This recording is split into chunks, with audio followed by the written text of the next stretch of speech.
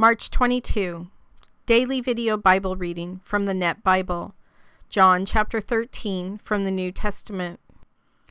Just before the Passover feast, Jesus knew that his time had come to depart from this world to the Father. Having loved his own who were in the world, he now loved them to the very end. The evening meal was in progress, and the devil had already put into the heart of Judas Iscariot, Simon's son, that he should betray Jesus.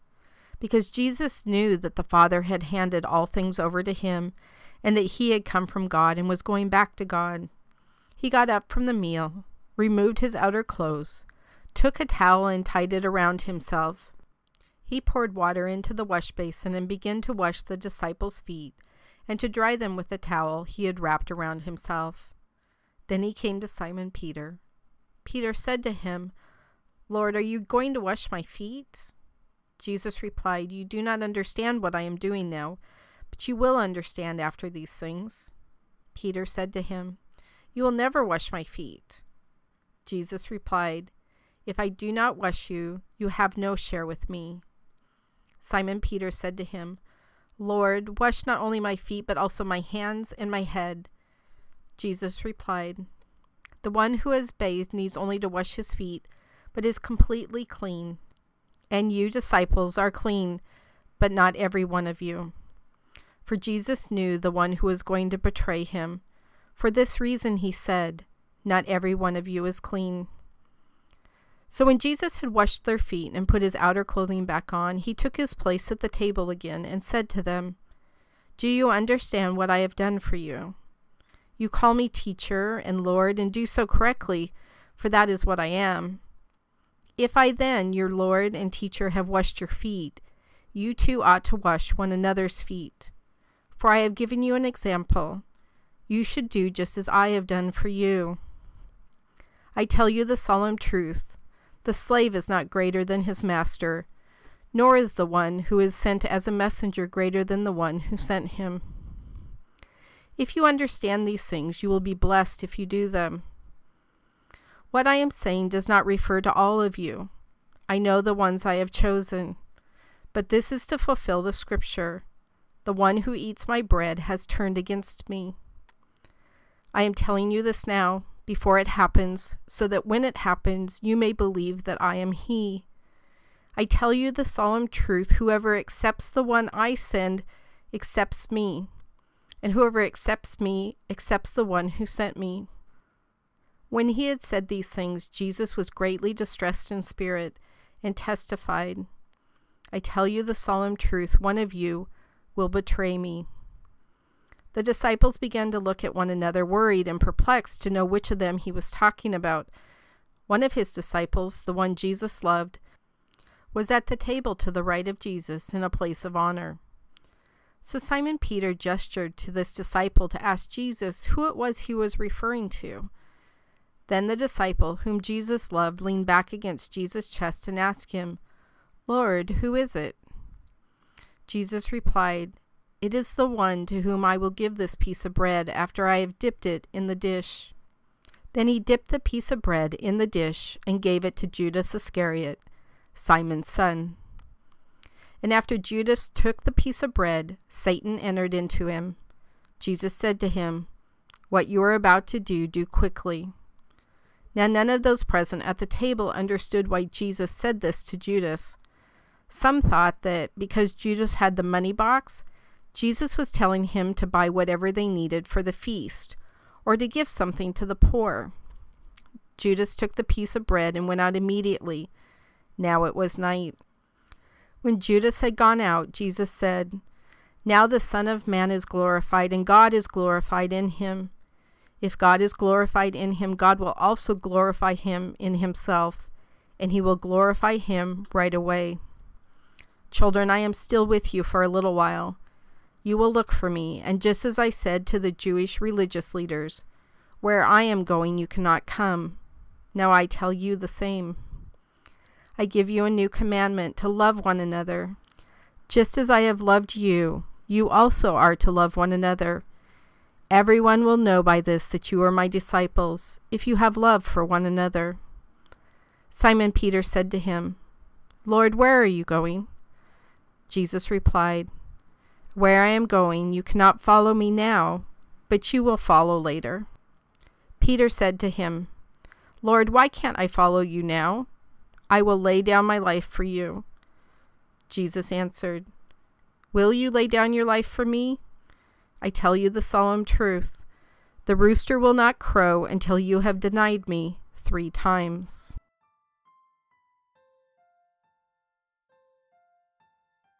God, it's pretty incredible that your son knew what was about to happen, that he knew that not only was he going to his death, but it would be a horrible and long and drawn out, painful and humiliating death. And yet even going up to these final days that took place in his life, he still had the humility and the ability to teach people about love. Washing someone's feet, since most people had sandals and they weren't blessed with concrete back then and everything was dusty. When you came into someone's house, usually a non-Jewish slave would wash your feet. And so to have somebody like Jesus, first and foremost to them, a Jewish person, and then this teacher, rabbi, who they had spent so much time with, in humility washing their feet, must have just been astounding to them. You can even hear the bafflement in one of the disciples' questions. Yet through this we see him wash every person's feet, including Judas, who's about to betray him. And Jesus knew that. Without question, he knew that Judas was about to betray him.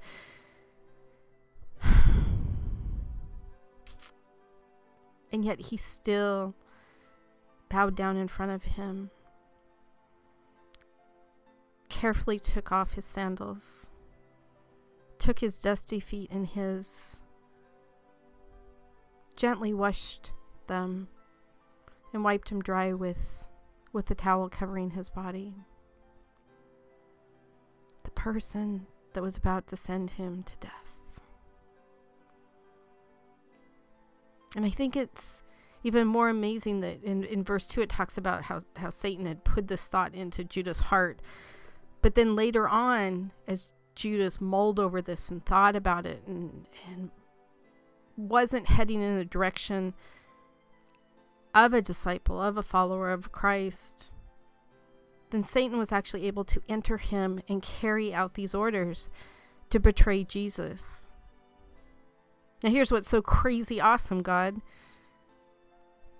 When we talk about you using everything for good, for your purpose, for your will, for your glory, I'm sure Satan at the time giggled a little bit that he was getting one on over Jesus, or even you at the time, by taking over one of the disciples and worming his way into their heart and getting them to turn Jesus over to the guards to ultimately be sacrificed. I'm sure for a moment, perhaps even for a few hours, he was absolutely delighted. He had no idea why Jesus needed to be crucified. But even that sovereign ability, that control of the entire world, the God who is so big in my life, able to use Satan's messiness and evilness and cruelty to carry off part of the plan, because Jesus had to be sacrificed. Jesus knew before Judas was taken over by Satan. Jesus already knew he was going to be sacrificed. And you, God, were able to use Satan as part of that plan. Ooh, I bet the devil was so mad at you. So mad. When he realized he was actually part of something beneficial to all of these people on earth that he's trying to control and pull away for himself, pull away from you. And yet you've just sacrificed your only begotten Son for the forgiveness of all of our sins, to take away death and give us life, to give us eternal life with you. And Satan was part of the cause of that? Okay, that's just incredible to think about that. God, I know in the end who wins. I know everything between now and the ending gets worse. I totally get that. It's so easy to see in our society how much Satan has gotten into everything. Not in the big way where he has to possess people anymore. All he has to do is throw in front of us a few TV shows and some carefully worded songs, and we're off and running down the path of sin. He's distracted us away from you. And I know in the end you're going to make everything right, because you win. In the end, you win.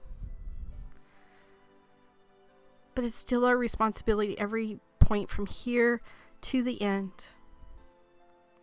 to tell people about you, to show them your love and humility, even when they're people like Judas in our life. It is our responsibility to reflect your love and the amazing humbleness that your son showed. It is our responsibility to glorify you. And to glorify you in how our lives look, not just when people are watching, but when they're not watching.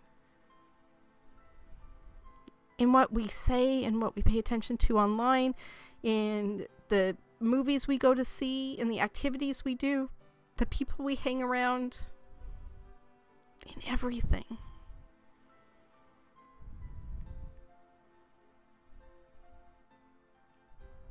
God, thank you for being a God of everything. Thank you for being a God so big that I can't even imagine it. Thank you for being a God who is sovereign, who in the end wins.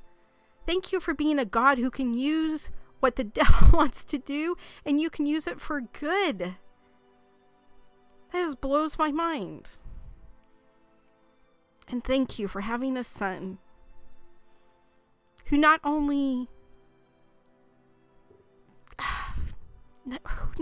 came to earth to become human, which just baffles me right there. Why would you want to do that? But then willingly, obediently gave up his life for us. But while he was here on earth, showed us what true love looks like, what true humility looks like. Not just loving the easy people, but loving the people who society doesn't love, who your neighbors don't love, and who you may not want to love. Jesus was that love while he was here on earth. And now we have that love tucked inside of our heart, and it's time to reflect that out. We are truly the light of this world. You have put that light inside of us to glorify you, to tell others about you. Yep. Any Christian who's read the Bible and flipped to the last few pages knows who wins. But I guess between now and then, God, to what cost? To what cost do you win? And who will I get to see in heaven? Granted, I am so excited to just spend eternity worshiping you, glorifying you in heaven. But I want everyone to have that opportunity too. I want everyone to have that peace I have inside my heart, even though my life is a disaster all the time, usually by my own choice. I still have this amazing peace. And I know that comes from you. And I know you always take my hand and walk with me, even when I try and shove you out of my life. So at what cost do we win in the end? It is our responsibility between now and then to tell others about you, to not be fearful of men, but be fearful of you and your power and your might and your just. We don't need to fear the devil or Satan. But we do need to recognize his power, at least while we're here on earth. And we need to be really clear about our responsibilities here on earth. And Jesus is really clear. I give you a new commandment to love one another. Just as I have loved you, you are also to love one another. Just as I have loved Judas, knowing full well he's going to betray me, you must love people this way. It is not with retaliation or revenge or persnickety comments on Facebook that we're going to win anybody's hearts over and get them to listen when we talk about you. I know you save people, God, but I also know what our responsibility is in this. And the only way that somebody is going to stop and listen to why my life is different and why I want their life to be different is if I truly show them love, unconditional love. In today's reading, Jesus says it's a commandment to love one another just as I have loved you. And he has loved me when I so don't deserve to be loved. I don't deserve anything that you have given me. But he has loved me. And I have received forgiveness. And I have received grace. And I have received mercy. And how dare I just hoard those in my heart and not share them with others? God, be with us today as we go out into the world. The armor that's talked about in the Bible, help us to put that on and allow that to bring us strength in our daily fights out there. Fights that are done so out of love. For your glory.